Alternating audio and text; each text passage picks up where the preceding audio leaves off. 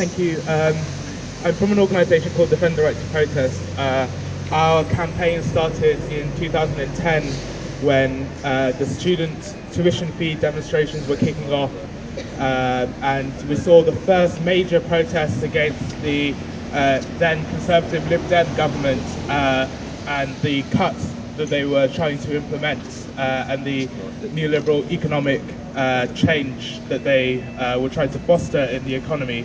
The student protests saw huge amounts of violent repression from the police, including their favourite tactic of kettling students. But what we also saw was a complete misuse of police weaponry, including batons, the weaponisation of horses. Some of you might remember the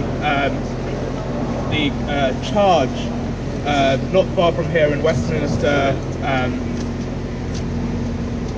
Parliament Square, the charge of horses, and that image is one that kind of harked back to the poll tax riots and really set the tone for how protests would come to be repressed over the next 6 years it is now.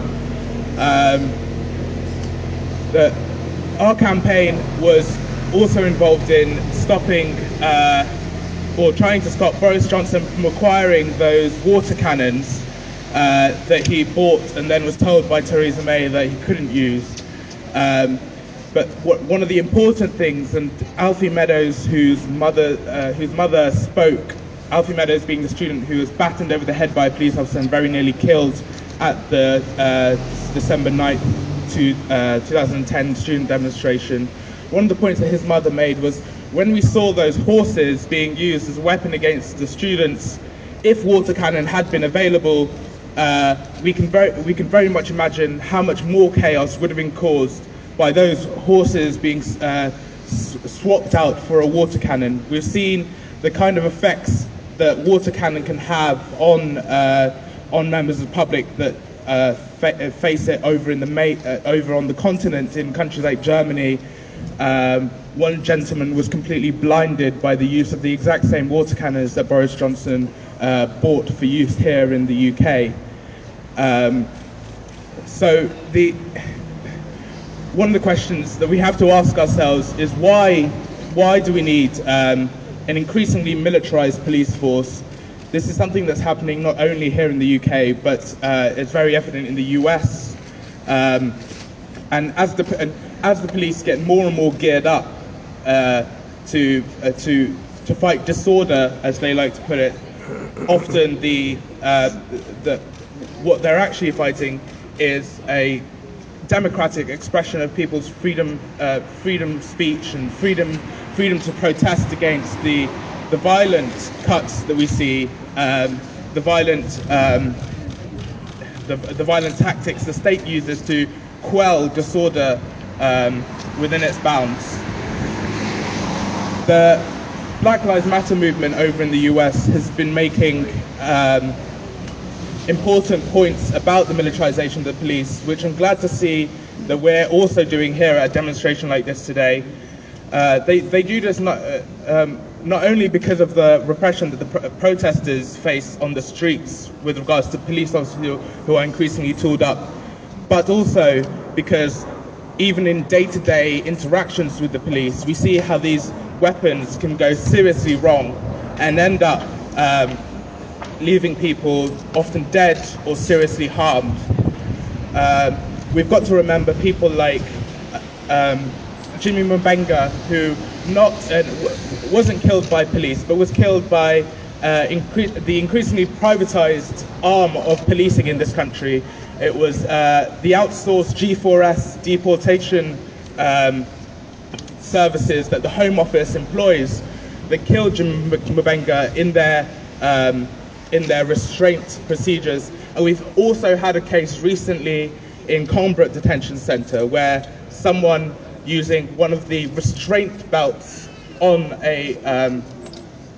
one of the restraint belts that they probably are viewing at their arms fair this week was used on a detainee, and they ended up dead. So even those instruments that they're purchasing that they suggest are merely for safety and for restraint are lethal, and we've got to bear that in mind. Just on the point of the export and the economy of these things, some of you might have seen today in the Guardian newspaper Helen Steele's incredibly brave and powerful, I don't know what to call it, her confrontation of a police officer that spied on her and had a relationship with her whilst he was undercover for many years. And this officer was actually flying back from India to Sydney, where he is now part of a private kind of police training company, but flying back from India, where he was speaking about and trying to sell and training people in various tactics of how to deal with dissent, how the police deal with disorder, which means that the UK and the behaviour of those officers in the Special Demonstration Squad, which is no doubt continuing to this day, are being sold around the globe as good practice. So I'm very glad that Defend Rights Protest was invited here today to speak out against this economy, to say that we don't need an increasingly militarised police, that we've got enough evidence to say that policing is far overstretching its powers, and we don't need to give that power any more weaponry to cause harm on our streets. So thank you very much for the invitation. Solidarity to everyone who's facing down this horrible militarized policing economy that's being developed as global expressions of protest come to the fore.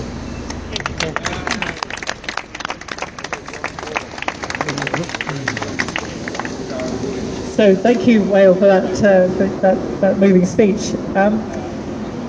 One of the things Wael just talked about was the police and the security services taking powers that they don't deserve, that they use for repression. We'd like to hear now from Kerry. Kerry, would you like to come and share some of your experiences of police repression?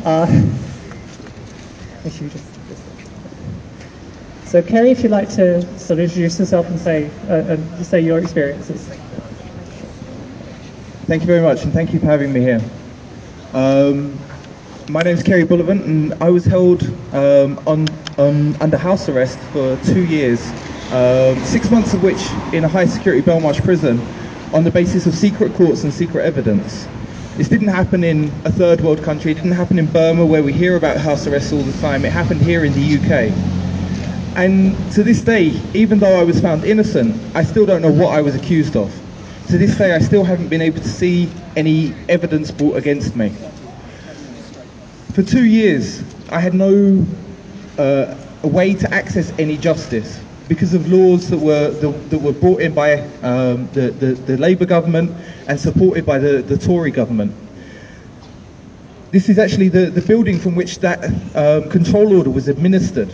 A control order that said that I wasn't allowed to sign on at the police station right next to my house, that I had to travel 50 minutes to a 24-hour police station, even though I was only allowed to sign on for a 1-hour window. It was from this office that they engineered this control order, which does exactly what it says on the tin. It controls every single aspect of your life. It blocks any way of getting education, any way of working, any way of continuing with your life, and all on the basis of secret courts and secret evidence.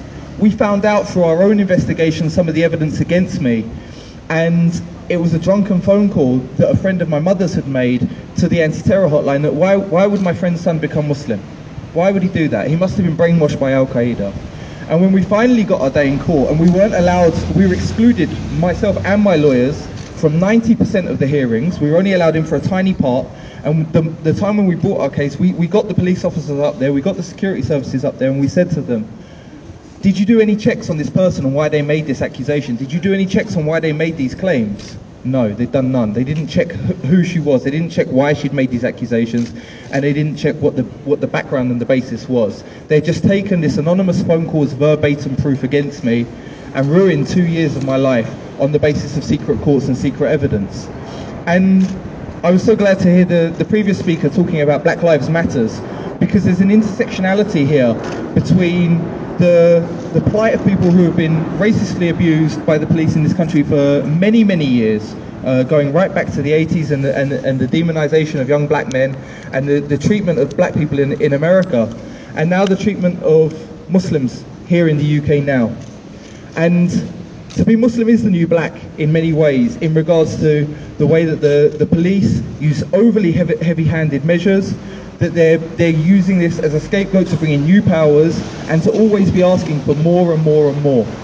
And that's fundamentally undermining our rights and our freedoms in this society. Now we have the introduction of Prevent. This is the last thing, I won't go on too long. Now we have the introduction of Prevent, which looks to police how we raise our children and police our children's thoughts, and is already being used, again, in secret courts and secret evidence, something that they said would only be used in terrorism cases, now being used to take children away from families. In the last quarter of last year, the organisation I work with dealt with 15 cases of children being taken away from their families purely because of the religious or political beliefs of the family. And we've seen in high-profile cases in the news and on TV and in the papers, such as I grew up in a terrorist house. The boy who misspelt the word terrorist house and was reported to the police. The police came and raided their house, took their computers, just on the basis of a misspelling of a 10-year-old.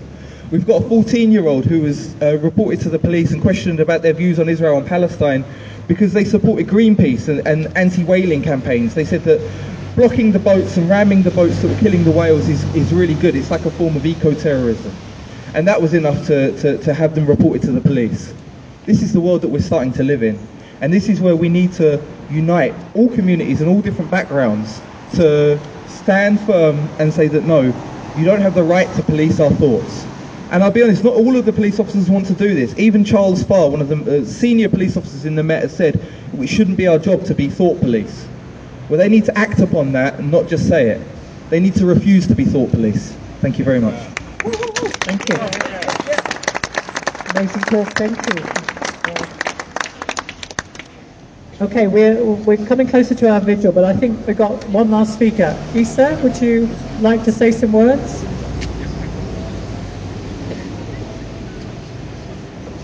Some of you may recognise Issa from the posters that have appeared mysteriously around London. So, yeah, you may want to come a bit closer as well, so that when we move to the vigil, we can be together. So, please do come closer. We only have a small PA, so please come closer.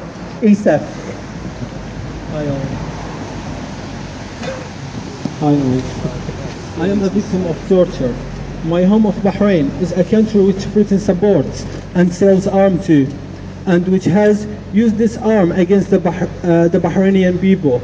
Britain has supported this dictator against the Bahraini people who called for freedom, democracy and human rights. In 2011, the Bahraini people were protesting at Lu'la roundabout, demanding their rights. The Bahraini government responded with the force. They attacked the Lu'la roundabout in the middle of the night. 4 were killed and countless were injured. Weeks later, the Saudi army entered. They're also armed by Britain, and they helped crush the movement for democracy. Many people were killed, beaten, arrested, and tortured. In 2013, I was arrested at the protest. A police is starting to follow me and they track me down. The 12 cars chased me down the street.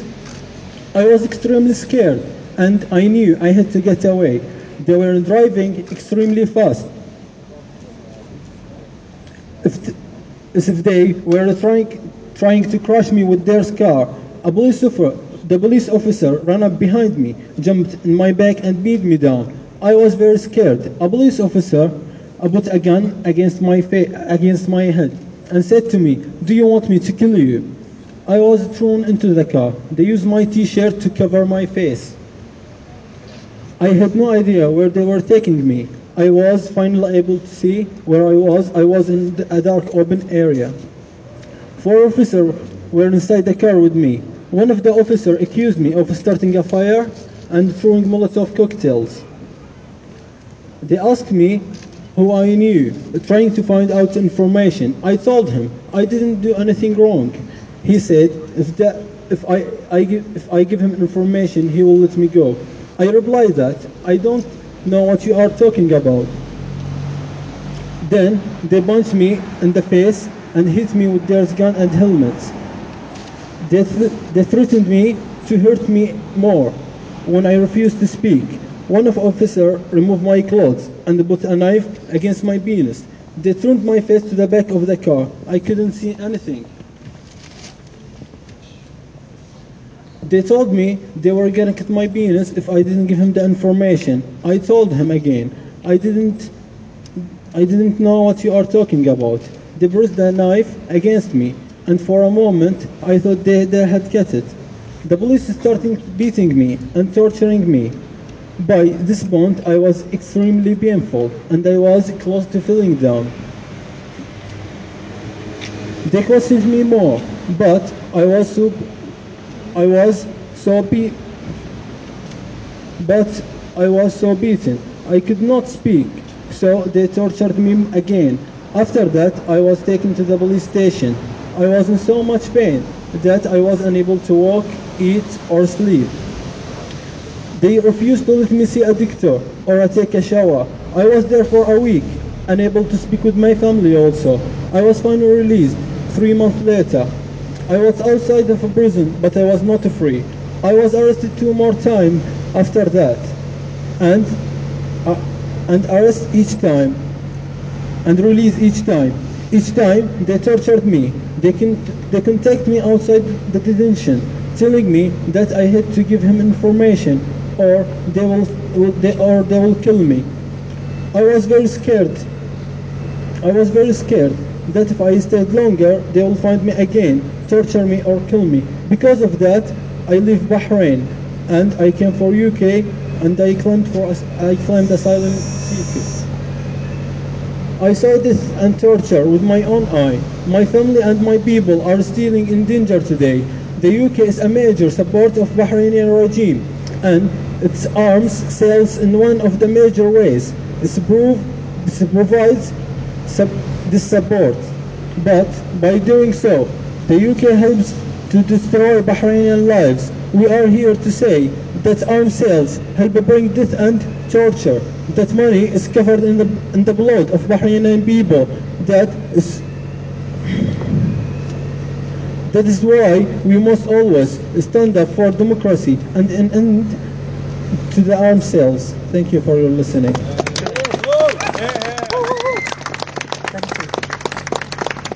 Thank you so much, Issa. Again, not easy to sort of share these stories, so much appreciated. So what's going to happen now? In a moment we'll move towards the vigil. After that we'll have a sharing of names, and then I'm also aware that people would like to know what to do as a next step, and so there are people from different campaigns who perhaps would like to share some of the actions coming up maybe. And also, don't forget, we have a board to sign up on as well. So if we can do it in that order, kind of the vigil, the names, and then shares and shout-outs and next steps, if that's all right. Okay, so can I ask you to come closer to the candles here? Can we kind of come to this place?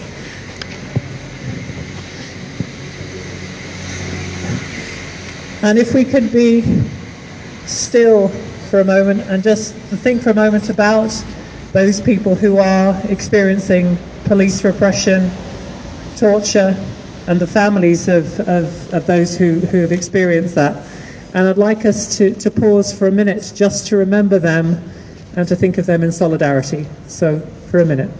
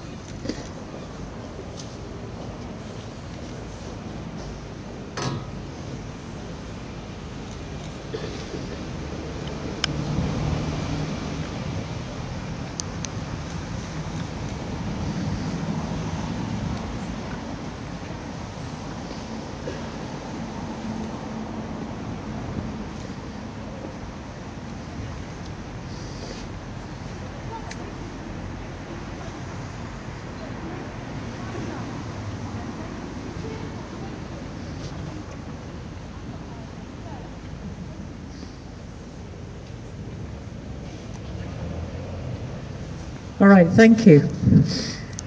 We ask people to come with photographs and names in their minds. If you have a photograph and it's not already here, please bring it up. And if you have a name that you would like to mention, start to think of it now. I have a few names to start us off, and maybe we can help to remember this.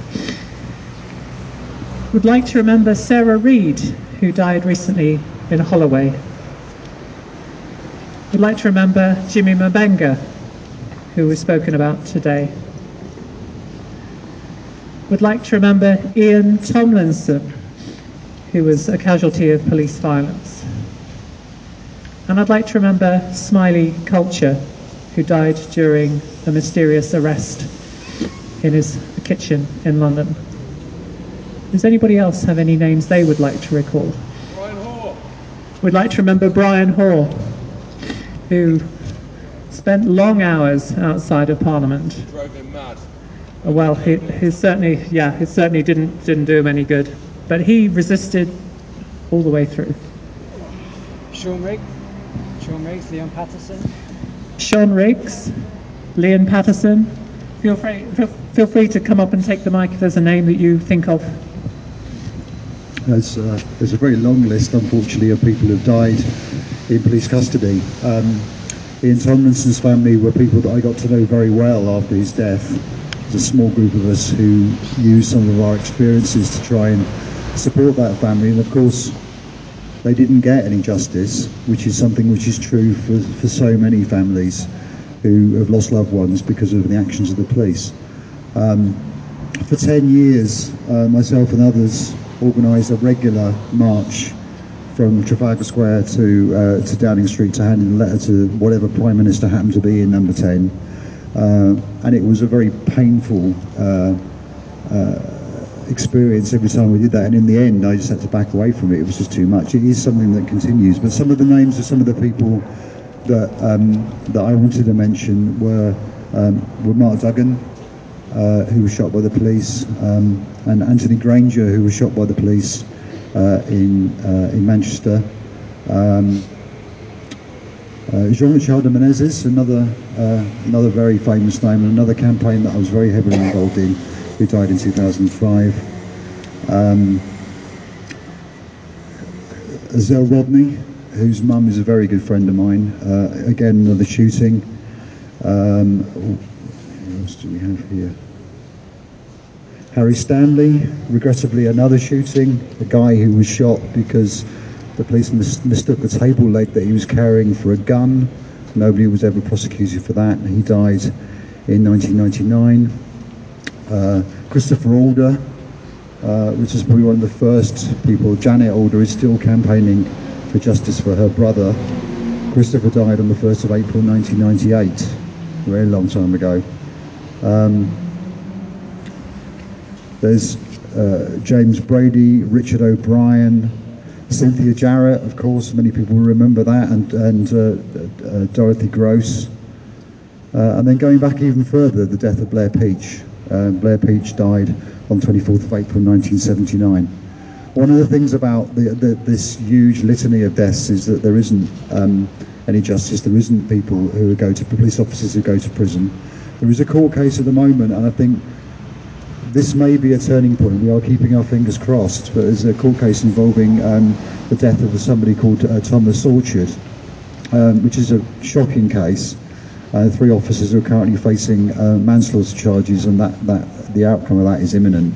That could well be the first successful prosecution for death in police custody, but I kind of feel like I've said that before, and that you kind of think, you know, when is this ever going to happen? Is there going to be an opportunity for our family to finally see some form of justice at some point? I'll hand over to somebody else if they want to say some of the names. Hilda Morrell. Hilda Morrell. Hilda Morrell is the name. Learn about a secret services. I don't have their names, but over 3,000 people in Yemen who have been killed by British weapons, one of which is company's BAE Systems is exhibiting this week, so I'd like to remember them.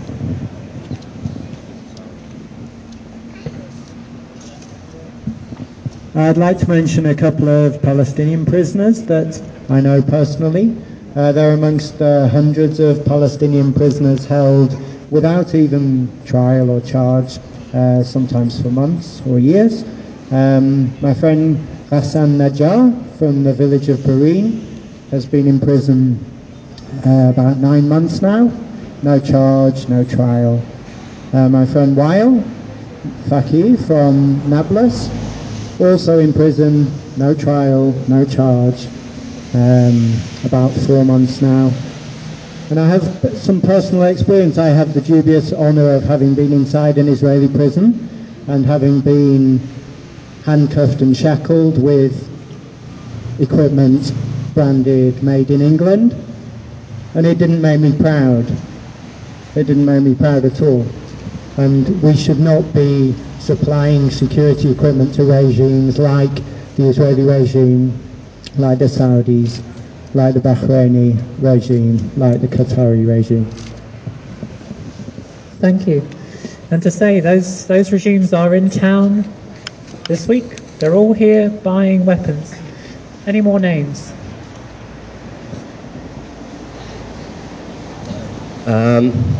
I would like to mention the name of Julio César Mondragón, Daniel Solís Gallardo, Julio César Ramírez Nava, who are students from Ayotzinapa who were murdered by the police. I would also like to mention David Josué García Evangelista, Víctor Manuel Lugo Ortiz, Blanca Montiel Sánchez, who were civilians also murdered by the Mexican police.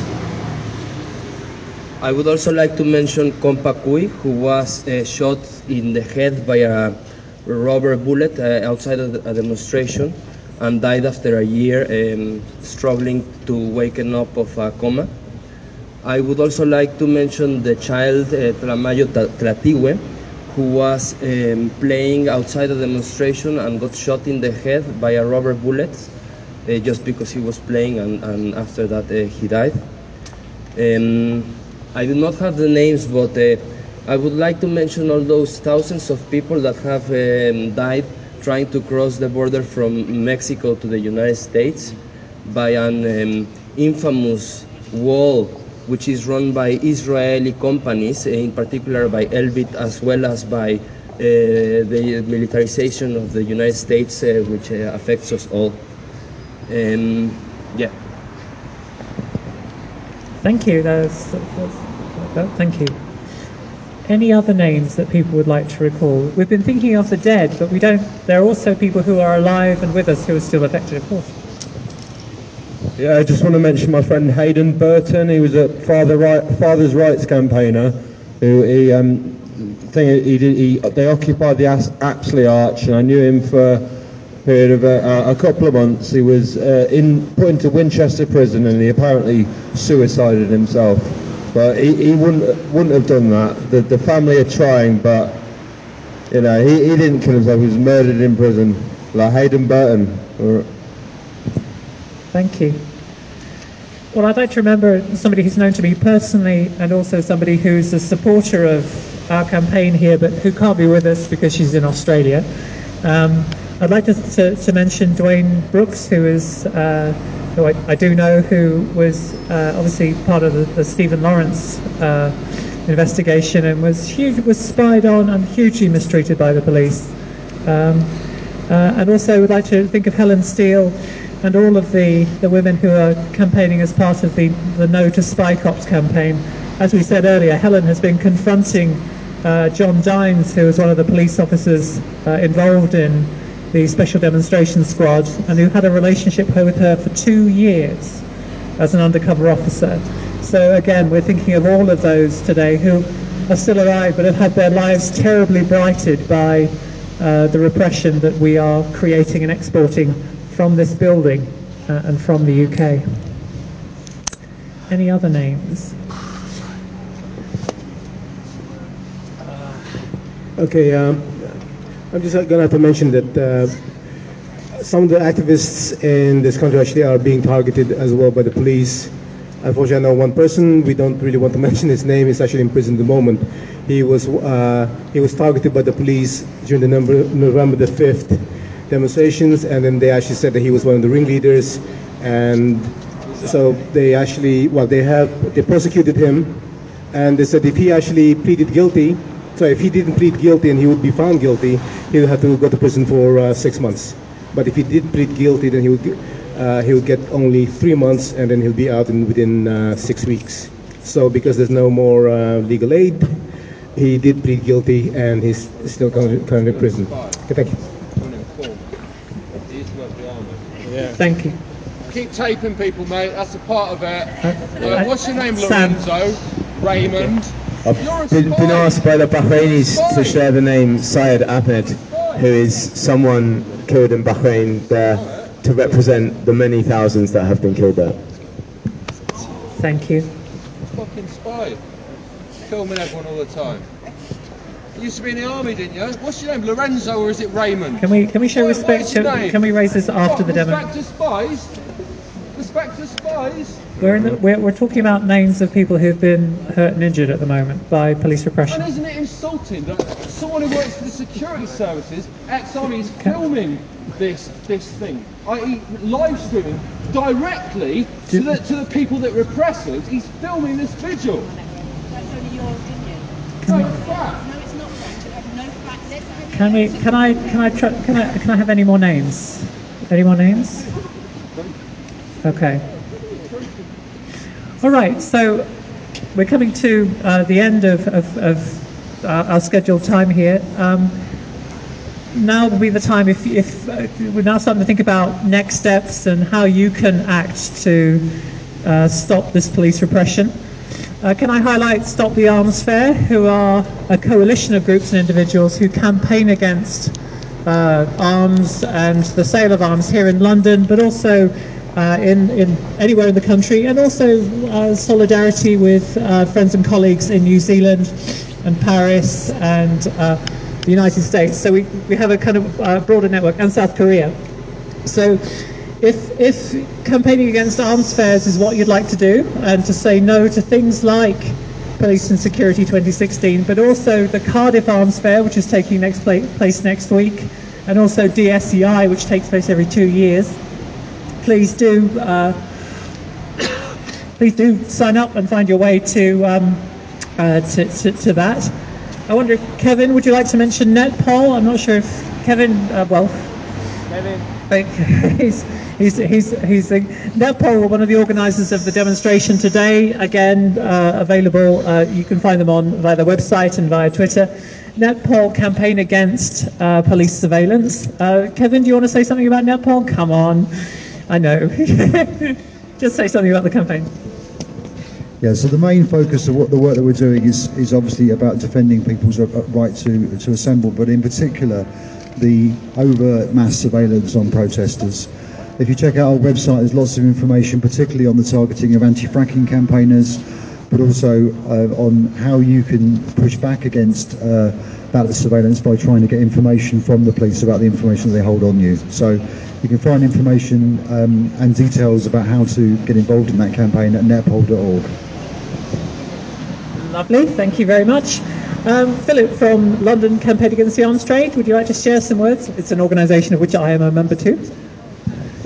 So London Campaign Against Arms Trade is focused on specifically the arms trade in London. Our main focus at the moment is the sponsorship of the Transport Museum by Thales, which is like the world's 11th largest weapons manufacturer. We meet next Tuesday in the Campaign Against Arms Trade office at Finsbury Park. We meet every month. It'd be great if you want to come and get involved. I've got some leaflets about what we've been doing. Wonderful, thank you. As you say, people have been putting the names of their organisations, hashtags on there. You know, if you've got a phone, take a picture of it, take a picture of the banners, and that will help you. You bet. Okay, we have a shout out as well from one of the organisers of this demonstration. Lesbians and Gays Support the Migrants. Tell us about the Clear Bombs. Yeah, so we're an organisation that's set up of queer people standing in solidarity with migrants at the moment. This morning, as part of a series of actions around the Policing and Security Conference, a group of activists glitter-bombed Serco's headquarters in North London. So there's photos and stuff of that online if you wanted to have a look at that on our Facebook. Also, the next thing that we've got coming up, linked to that, Serco are the company that run Yarswood Detention Centre and are profiting from the fact that thousands of refugees and migrants are being locked up in appalling conditions. There's lots and lots of information about the terrible treatment of the women in Yarswood. Movement for Justice are organising this Saturday. There's coaches from London, there might be tickets left. If not, they're putting on coaches from Bedford. So if you get a train up to Bedford, you can join Lesbian and Gay Support the Migrants, Movement for Justice, and thousands of other people who will be surrounding the detention centre in what is always like a really, really powerful and important protest. So it'd be great if as many of you came as possible. Thank you. Yeah. Yeah, I'm doing a vigil tonight from midnight to midday at the MI5 headquarters. In the last 10 years when I've been attending London protests, it seems that Thames House, Millbank, has been left out of the protest rota. Scotland Yard, Parliament, yes, but it's an actual building you can shut down, put down the metal shutters, and yeah, you can do that, a few candles, read some John le Carré books. Just fuck the spies, students not spooks. Thank you very much. So we're wrapping up now. As I say, you'll find a lot of this stuff on social media. If I can put you to the Stop the Arms Fair Twitter account and Facebook, and also the NetPol Twitter account and Facebook. So anything that we hear about, we'll share, we'll let you know, and you can kind of get involved. It's all about kicking out the pillars of a very repressive establishment. So one final thing. Thanks so much everyone for coming. Just want to shout out Campaign Against Arms Trade. We've heard from Stop the Arms Fair and London CAAT, who do amazing work. You might have heard of the national campaign as well. We've worked to stop arms fairs like this and to end the UK's complicity in repression and human rights abuses through the arms trade. We know that the UK is continuing to arm Saudi Arabia even as it bombs Yemen in what many organisations reputably describe as international war crimes. Please do join the campaign to stop arming Saudi. We know that Saudi Arabia are going to be represented at security and policing. We know they'll be represented at the Farnborough Arms Fair in July. I urge all of you to get involved through CAAT or Stop the Arms Fair in challenging that. We saw amazing scenes in September at Dicey where we disrupted the flow of the arms fair. We stood and challenged power and ensured that delivery of weapons couldn't get into the arms fair on a daily basis. And what we were saying then and what we are saying now is that at arms fairs, war and repression starts, and if it starts there, we can stop it there. So I'd like all of you to join me briefly in a little chant, which is sometimes a little hard to follow, but we'll do our best. So war starts here.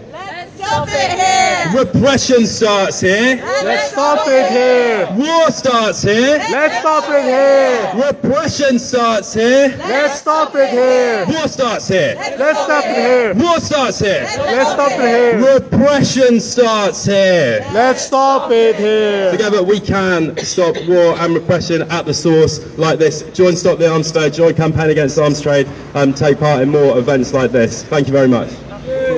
Yay. Thanks everybody, you've been amazing. Give yourselves a round of applause. You're giving yourself a round of applause. That's great. Thank you everybody. All the best.